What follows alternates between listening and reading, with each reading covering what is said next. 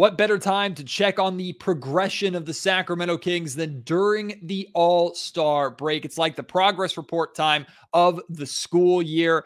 Have the Kings really progressed this season? Or completely different question, have the Kings gotten closer to where head coach Mike Brown wants them to be? To address both those questions, plus De'Aaron Fox, Domantas Sabonis, and so much more, Damien Barling, the D-Lo and KC on ESPN 1320 joins me right here on Locked On Kings. You are Locked On Kings, your daily Sacramento Kings podcast, part of the Locked On Podcast Network, your team every day. And now, ladies and gentlemen, it is that time for another episode of Locked On Kings.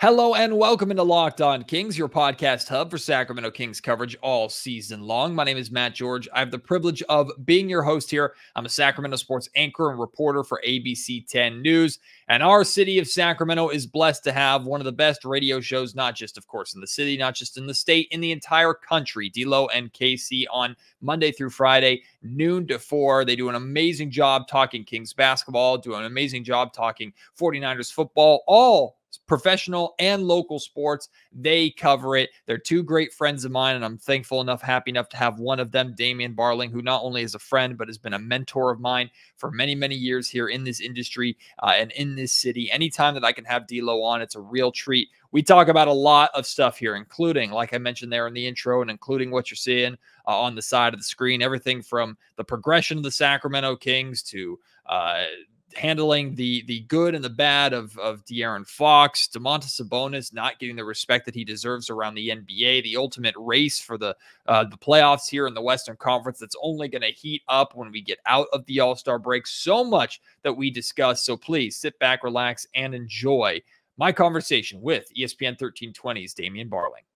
I have a feeling we all needed this All-Star break as much as the Sacramento Kings did. Damien Barling from ESPN 1320's D-Lo and KC joining me back here on the Locked On Kings podcast. The blessing and the curse of this time, D-Lo, is there's no Kings basketball, so we can all get a breather, but there's no Kings basketball. So what the hell do we talk about type thing, especially here on a Kings dedicated podcast? It's like a mini off season, but an off season I feel that this Kings team desperately needs, not necessarily just for the rest element, although that is important, but also just kind of a recharge and a gather up for what I expect is going to be just a chaotic race for the playoffs in the Western Conference, just with the way that this conference is shaping up. Ultimately, this is a position that you want this Kings team to be in. Talk about testing themselves. Like, here is the ultimate test well before the playoff begins, which of course is the ultimate goal. I'm going to start with this. Where is your confidence level at right now with this team's ability to not just make the playoffs? I'm talking about secure a top 6 seed, because that felt like it wasn't a question a month and a half ago. Now there's a good chance that this team is a play-in team and has to earn that spot the hard way. Yeah. Wednesday afternoon, my confidence was trash. For some reason, I was really frustrated by the Phoenix loss. I know that they played well. They played really well. I think I was so dejected at the thought that 3 guys scored like 90-something points and they couldn't win. Like, you scored so you had, I think it was 40, 30, and 20-something, right? From Malik, Domas, De'Aaron. Like, that's 90. You scored 125. You couldn't win that game. Like, you couldn't close that game out, and you lost Bradley Beal. You know, they lost Bradley Beal to it. For some reason, more than the Pistons game, more than Hornets games, more than the Blazers, more than some of these frustrating losses that the Kings have had this year, for some reason, that Phoenix one really upset me, and my confidence was gone. I was like, this team's probably a play-in team. And I think part of it was I still have a lot of questions about them, but Dallas is playing really well right now. And they made some moves at the trade deadline to get better. Now, whether that works in the long term remains to be seen. The Lakers are playing well. The Warriors are playing really well right now. You got Phoenix, who's just kind of been in the same position most of the year. And then New Orleans, which to me is one of the more baffling teams in the Western Conference. I just kind of felt like the Kings sunk. Like the Kings just kind of sunk below those teams. Then they beat Denver, and I felt a little bit better. And I spent all of Wednesday saying it doesn't matter what happens tonight. Like it's not gonna set some grand picture of what the future looks like or what the second part of the season looks like. It's just if they beat Denver, that's pretty crazy if they beat Denver a third straight time. But then they did it, and I changed my mind, and I was really excited they beat Denver. Part of the reason was because that night could have been really, really bad. The Lakers won that night. Phoenix won that night. All of those teams that we just listed, Dallas, New Orleans, they all won. Every single one of them. So the Kings, they could have been entering this break half a game up on the Lakers and maybe a game and a half, given that they won a thriller last night over the Warriors, had they not beat Denver. So I feel a little bit better than I did on Wednesday afternoon, but I still have a lot of questions about what this team can do moving forward. Your frustration after the Suns game reminds me of the frustration that I had after the Memphis game. Now, you're a little more justified because yours was a loss, mine was a win, and a lot of Kings fans couldn't get on board with why I was so frustrated after that game. But I think every single Kings fan who's been following this team regularly, and even media members, you listen to James Ham, you listen to Kyle Madsen, Kenny Caraway, everybody who watches this team regularly, there's been at least one game this season where we've all wanted to just pull our hair out in frustration. It's just, we know this team is better than this, but I'm curious where you think this kind of universal frustration comes from. Is it maybe we had too high of expectations for this team coming into this year, or is it just because we're all kind of in this new territory of this Kings team is good? We know they're good. We've been told it's hard to get to great, but even sustaining good at this point in the Western Conference doesn't feel like it's going to be good enough. Where do you feel like the frustration for Kings fans with the inconsistencies of this Kings team, or just where this Kings team is at? Still 8 games above 500. They're a good basketball team, but the frustrations this year have sometimes felt worse than some of the years of the playoff drought. Yeah, I think you the words you use, the expectations. Like I think we collectively, whether it be media, fans, or Mike Brown, De'Aaron Fox, I think we used words we shouldn't have. I think we all believe this team was good, and maybe we believed if things really hit on Sasha, Keegan really got that development we were hoping for, they would be even better than they were last year. And that's perfectly fair. It's a perfectly fair thought. But we started using the word contender. And how could this team be a contender? This team could be a contender if they did this, this, and this. That's probably a stretch. And it's a little easier to recognize that in hindsight than it is in the moment when all of a sudden the entire region of Sacramento became EuroLeague basketball experts as Sasha Vezenkov was going on this run over there that had, Kings fans really excited. The other thing is the standings look different. And we were having a discussion, a pretty spirited discussion a couple of days ago with, I think it was our show and James was on it. And we were talking about like measurements of the season and a regression. And, if they're on pace to win 46 wins, that's a clear regression. Like, well, no, it's not. Like it's 2 games worse. And we can make all of the excuses we want to for the final 3 games of the season about how they had everything locked up and they mailed it in. And we could do that. And that's perfectly fair. It's part of the story of last year's season where they were at 48 wins. They didn't need to win another game. They were secure there in the 3rd spot. And they kind of chose a certain direction the final week of the season. And that got them 3 more losses. But the fact is a 48 to 46 isn't that big of a deal. What people are looking at is the fact that they're on pace to win just about as many games as they did last year.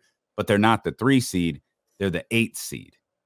And it looks like, at least in the moment, Minnesota's like past you, right? Like Minnesota has finally, now there were people who would say last year, Minnesota was supposed to be better than you. It's taken Minnesota forever to get to this point. For some reason, they've got no heat for that, but it's taken them forever to get to this point. But salute to them. They're playing great basketball. They finally have.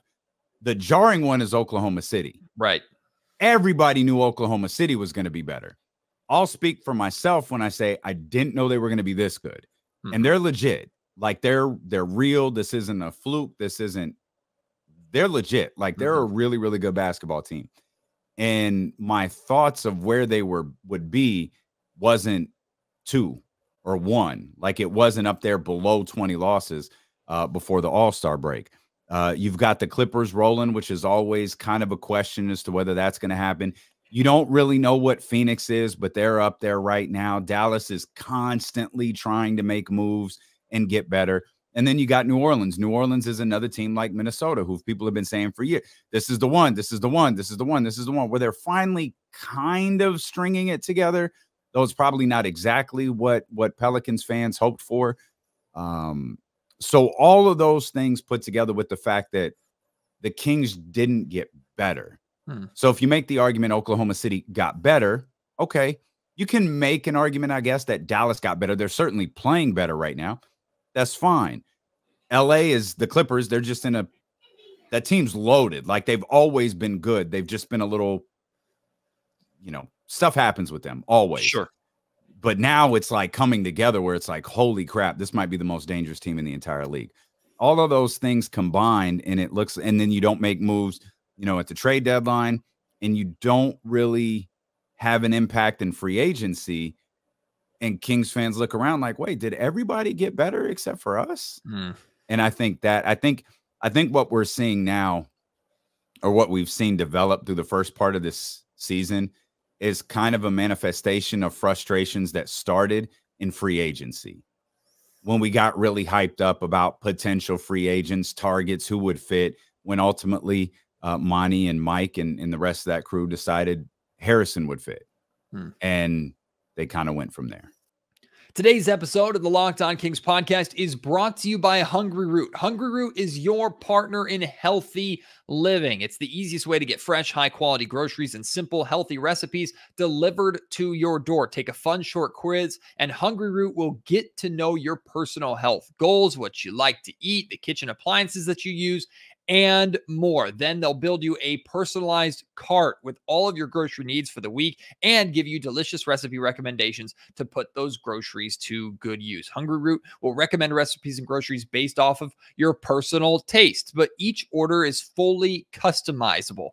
They have their suggestions, and they can have you choose whatever you want. They've got fresh produce, high quality meat and seafood, pantry staples, healthy snacks, sweets, ready to eat meals, and so much more. Everything from Hungry Root follows a simple standard. It's got to taste good, be quick to make, that one's my favorite, and contain whole, trusted ingredients. Save hours of planning, shopping, and cooking. Hungry Root delivers food that you'll love. Right now, Hungry Root is offering Locked On Kings listeners 40% off your first delivery and free veggies for life. That's not an exaggeration. Go to hungryroot.com/lockedon. Get 40% off of your first delivery and your free veggies. That's hungryroot.com/lockedon. Don't forget to use our link so they know that we sent you.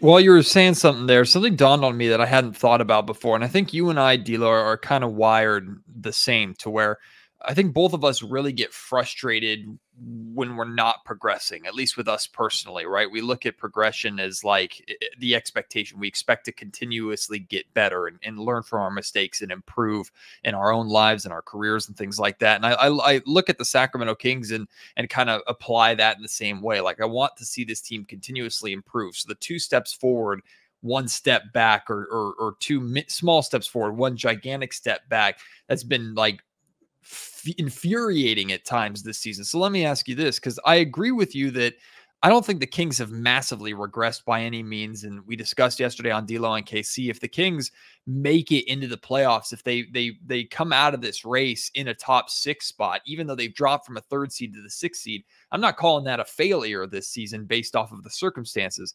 That being said, simply put, like, do you think the Kings have progressed? Do you think the Kings have gotten better, or maybe better is the wrong word, with what Mike is trying to accomplish and what Mike and the Kings are trying to build here? Have they taken steps towards that this season, you think? That's a good one. I feel like you inadvertently asked 2 very different questions. Did the Kings get better? And did the Kings take steps to get to where Mike Brown wants? So let's start with, did the Kings get better? The answer is no. Domas is better. Yeah. And that's amazing because he was really, really good last year. Domas this season, all-star or not, is phenomenal.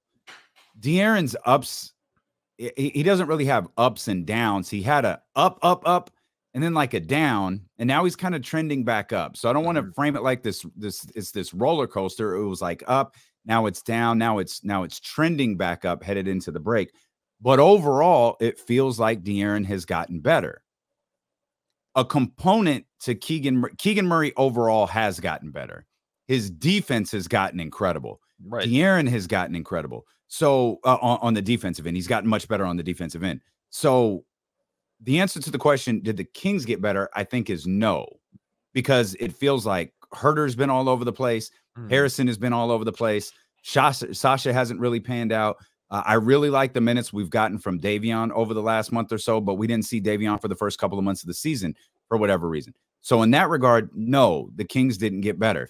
Did they get closer to where Mike Brown wants them to be? The answer to that might be yes, because of what we just talked about with the development of Keegan Murray on the defensive end, the development of De'Aaron Fox on the offensive end, and the fact that I think for Mike, if you can get through this season, I really, really believe, and I hope I'm not putting too much on this, that a playoff spot is important, like a series is important. If they're able to secure that, whatever happens, you lose in the first round to whoever, so be it. You've got work to do this offseason, a lot of work to do this offseason to get closer to, being a contender and being a team that makes a deep run in the playoffs. But right now, I feel like they are just they're relying on their offense, and they're relying on guys clicking together. And that hasn't, outside of De'Aaron and Domas, that hasn't really happened a lot. It's happened with Malik, but you got to have something from Harrison. You got to have a little something from Kevin Huerter or Keegan Murray, and too often you haven't. Like, I was frustrated that I think Harrison and Keegan combined for 14 points against Phoenix. And not that Harrison wasn't working out there, like he was. Not that Keegan wasn't doing stuff on the defensive end. He was, but you had a limited number of shots because of the way De'Aaron, Domas, and Malik were playing. You really had to find a way to take advantage of those against a team like Phoenix, and they couldn't.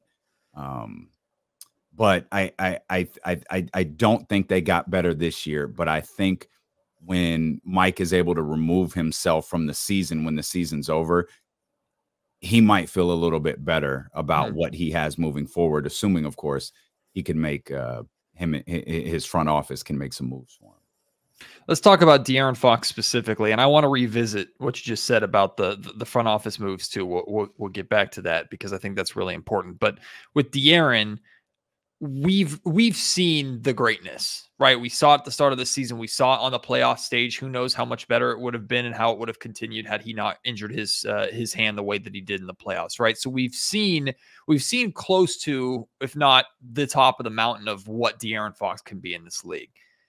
Are we at the point now where we kind of have to accept that the top of that mountain also comes with the climb to get there? And the climb to get there is the nights like late January, early February, where De'Aaron just is not, whether it's physically at 100% or 100% mentally invested into the game or willing to get downhill as much. Like, I think the evolution of De'Aaron's three-point shot has been amazing to watch. And in some ways, it's also become kind of a crutch for him. And I don't blame him. The amount of times that he went down into the paint and got banged up and whacked around and locked on the floor. Now he's like, I got a three-point shot. I don't got to do that 82 times a year. I'm not going to do it 82 times a year. I'm going to sustain myself, maintain myself, and avoid that contact as much as I possibly can. Plus, he probably feels he's still not getting the foul calls that he deserves for his status in the league. That being said, like, I just, the amount of years that we've seen De'Aaron, we watched his entire career here in Sacramento. We know how great he can possibly be. We also know that his competitiveness comes out in the floor when he jaws at people and he kind of has his fun. He usually does it with a smile on his face. He will not step to the podium and call guys out. You're not going to see him in the huddle screaming at anybody. That's just not who De'Aaron Fox is. That fire, it comes out in a different way from De'Aaron, and it typically comes out on bigger stages than in the middle of a regular season type thing. Is that just who De'Aaron is and who Kings fans kind of have to accept? The De'Aaron is maybe never going to be the 35 points per game scorer throughout the course of a regular season, because he's going to have those gaps in the season where he's just not giving his all, or he's just not 100% invested like he was early in the season? Or is that not fair? No, I don't think Kings fans have to accept that, because I think De'Aaron, and I think this is something that we forget sometimes when we cover this game, is that it's to be a 30-point per game scorer, which De'Aaron was the first 31 games of the season or something. Mm-hmm. That's a high level of output, right? Yep. Like night after night after night after night. We don't pay attention to it because I'm going to workshop this right here on the Locked On Kings podcast, because I'm trying to think of an analogy, and I think Kenny would appreciate this analogy. It's the burden of not winning, right? We talked about this all week with Kyle Shanahan. You were in Las Vegas. You watched Kyle Shanahan lose in the Super Bowl again. There is no world in my mind, and this is my opinion, where you can make an argument that Kyle Shanahan isn't a great coach. Mm-hmm. Like he's a phenomenal coach. He's one of the best in the entire league.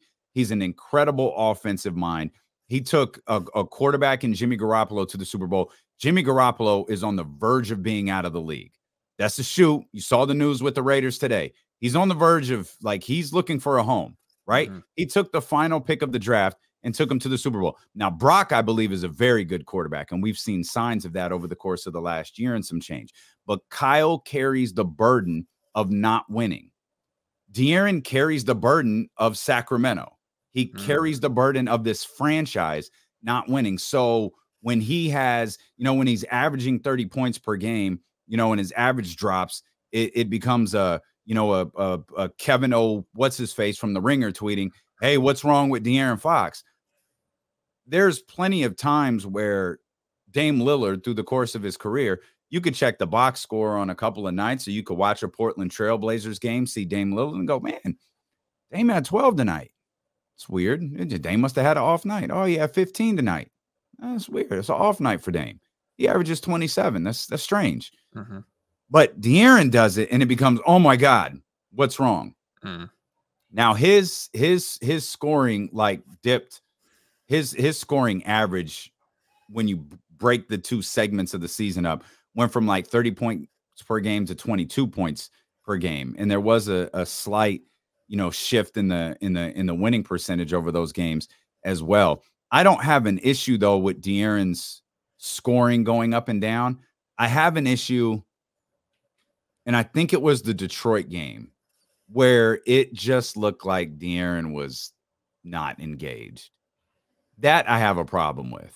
And I think a lot of times we look at whether he's attacking the basket or the, the output in which he's scoring with. I think we look at that sometimes as engagement. That's probably not necessarily fair. We don't know what he's seeing on the floor. We don't know what he's seeing defensively. And maybe we're not paying attention to what's going on in the offense around him. But Detroit, he looked like, man, I don't want to be here. I don't want to play this game. This team stinks. I think it was the night before the trade deadline, if I'm not mistaken. Let's just get this over with. And he looks so disconnected. That's the only time where I can say I got a problem with that. You can't do that. And I'll give him credit. This Kings team, the Nuggets team, and the officials, they were disconnected on that game on Wednesday. Got that Nobody wanted the All-Star break to get here more than those three crews. But the difference in the game was Denver was hitting shots at the beginning and Sacramento wasn't. Then Sacramento started hitting shots and Denver didn't. And then De'Aaron sat back like, okay, got it. And when it was time to take the game over, he took it over and made sure Sacramento got out of there with a win. I need that from him on a night-to-night basis. It's a tall ask, but he is the only player on the team capable of doing that on a night-to-night basis. Malik can do it. I don't think Malik can do it every night. And Malik has bailed De'Aaron out in a couple of games where he's had a rough night. Bailed out is a strong term, but Malik has had a really big night on nights that De'Aaron has had some bad ones. Malik was off that night. Domas was cooking, but still in the end, De'Aaron is the one who can take the basketball in his hands and take complete control of the game. And he did that on Wednesday, which I appreciate. And I think Kings fans, if you want to be excited about something or feel positive about something headed in to the second part of the season, it's if you get something like that for more rather than, you know, if you get them for a high percentage of these final 28 games of the season, I think the Kings really do have a good shot of securing that 6th spot, because along the way, you're going to have to beat Dallas, right? You got a couple of games against Dallas. You got a couple of games in Los Angeles. Like March is a huge month. They got 2 versus LA. They got 2 versus Dallas. You don't really have control over New Orleans anymore. So you got to take control of those 2 teams. And you don't play Phoenix for the last time until the final game of the season. So that could mean everything and it could mean nothing. Like there's no way to tell right now. But Dallas and LA, you got to take care of business in March. And if this is the version of De'Aaron Fox you're getting, you should feel pretty confident about their ability to do so. This episode of the Locked On Kings podcast is brought to you by eBay Motors. Passion, drive, and patience. It's what brings home the winning trophy, and it's also what keeps your ride or die alive. eBay Motors has everything you need to maintain your vehicle, to level it up to peak performance, from superchargers, roof racks, exhaust kits, LED headlights, and more. Whether you're into speed, power, or style, eBay Motors has got you covered. With over 122 million parts for your number one ride or die, you'll always find exactly what you're looking for. And with eBay Guaranteed Fit, you're guaranteed to the parts that you get are guaranteed to fit your ride every single time, or you get your money back. Because with eBay Motors, you're burning rubber, not burning cash. With all the parts you need at the prices you want, it's easier to turn your car into the MVP and bring home that win. Keep your ride or die alive at ebaymotors.com. Eligible items only. Exclusions apply. eBay Guaranteed Fit only available to U.S. customers. You ask anybody who watches the Kings, you ask anybody who covers the Kings or who pays even a little bit of attention to the Kings, you ask the Kings themselves. It's De'Aaron Fox's team. De'Aaron Fox is the guy. De'Aaron Fox is a superstar. But if you ask people who have been consistently watching the Kings like you and I think we would all say that when it comes to consistent output and consistently bringing it, Domantas Sabonis has been that guy this season. Sabonis has had the best season of his career, and it's not even close. And this is going to be the season that he's not an all-star compared to 3 seasons that he's made it when he's been worse, believe it or not, which is just even crazy to say. Yeah. Like you asked me a question yesterday on Locked On Kings, and it's kind of tongue in cheek, and you had to reiterate it so the audience didn't take it and run with it. You said, like, why does Mike Brown hate Kevin Huerter? And it was like a silly question, had to do with Kevin Huerter's rotation. We're not going to have time to talk about that on today's podcast, but definitely a conversation for a later day. But you said it tongue in cheek because obviously Mike Brown doesn't actually hate Kevin Huerter. There's a question on the side of the screen right now. Why does the NBA hate Domantas Sabonis? Initially, I would have thought, okay, that's also kind of a tongue-in-cheek question. The NBA doesn't hate Domantas Sabonis. It's the fans. It's the Kevin O'Connors and the ringers and people that put these tier lists out and stuff. And they just do not respect or understand what Sabonis is doing simply because they said that the trade from with the Indiana Pacers was a bad one for the Kings, and they can't just admit that they were wrong. And then you have NBA coaches not voting Domantas Sabonis in for having the best season of his career, not putting him in above Anthony Davis, not putting him in above Karl Anthony Towns, 2 guys that he's literally not lost against so far this season. So the question I think stands, like, why does the NBA hate Domantas Sabonis? What is it that Sabonis is doing or not doing that doesn't make the NBA want to showcase that to the world? I'm glad they picked him for this Netflix documentary thing that they're doing. And hopefully that helps him gain some fans and gain some respect around the league when they see how great of a person he is, in addition to how damn good of a basketball player he is. But Sabonis is putting up the numbers, having the games on an exciting team in the Western Conference. He checks, in my opinion, all the criteria for showcase this man. He has the European ties as well. Why does the NBA, it feel like, not want to showcase or draw attention to what Sabonis is doing?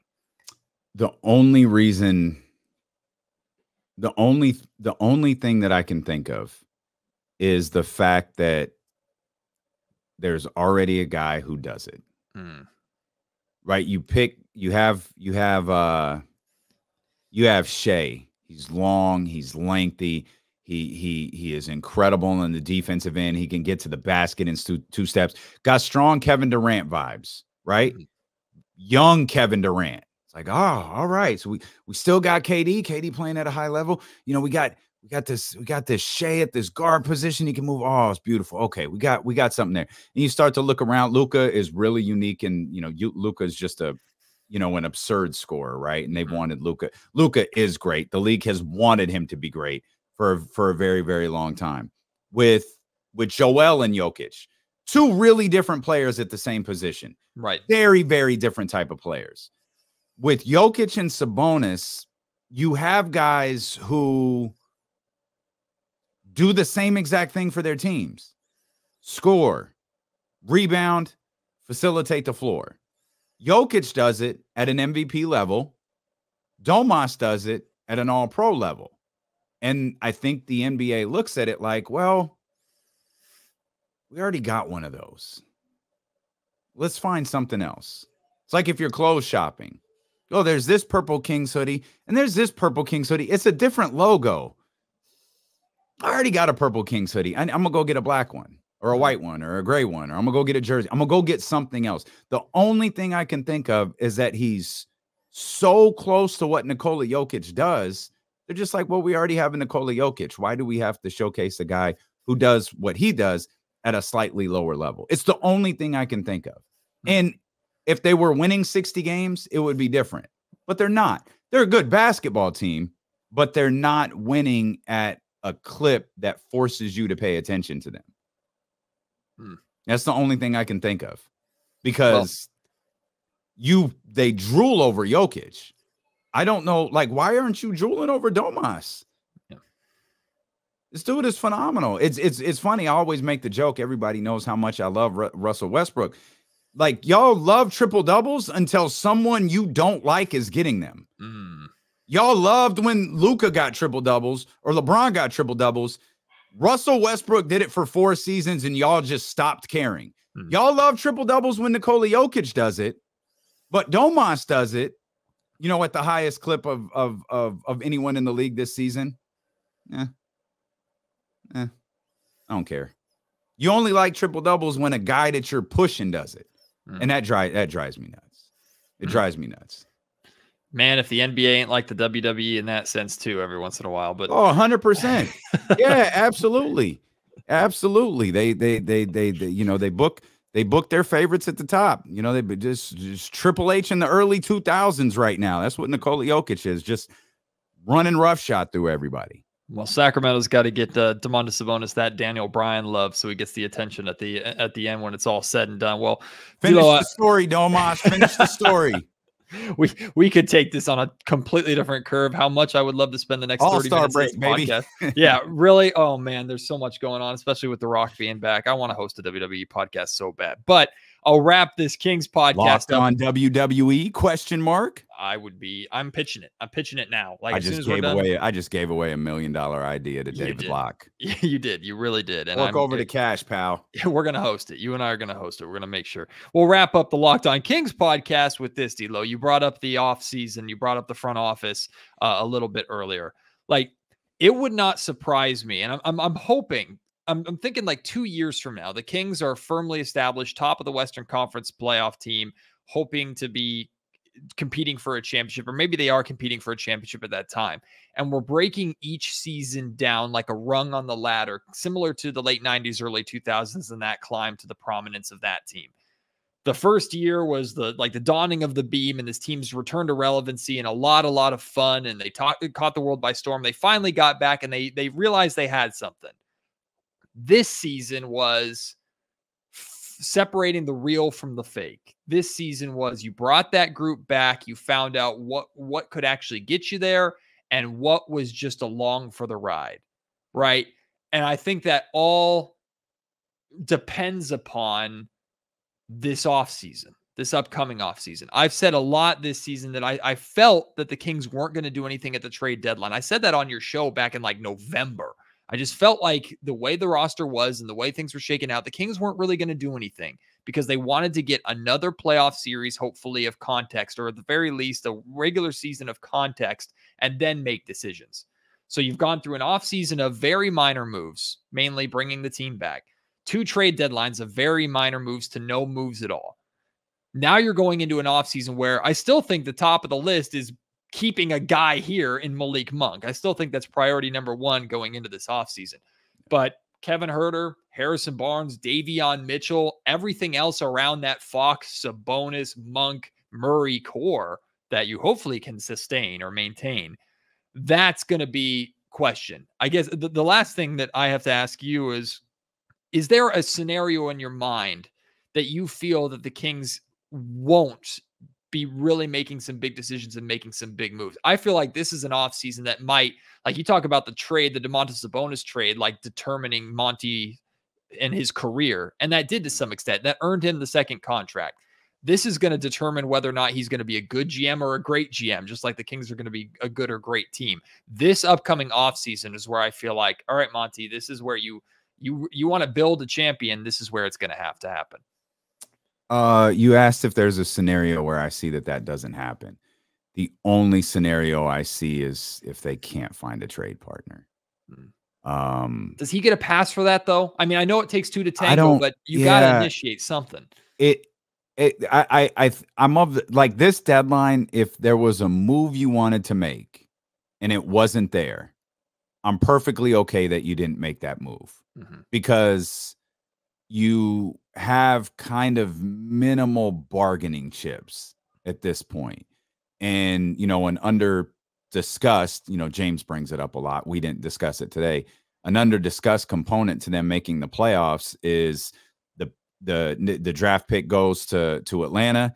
The slate's wiped clean. You can trade it, you know, any and everything that you want to moving forward. They don't make the playoffs. That becomes a whole different headache. So you have assets, you have draft capital at your disposal, and you have attractive contracts with decent ball players at your disposal. I try to stall these guys out in that, like, I don't believe Monty's not trying. Right.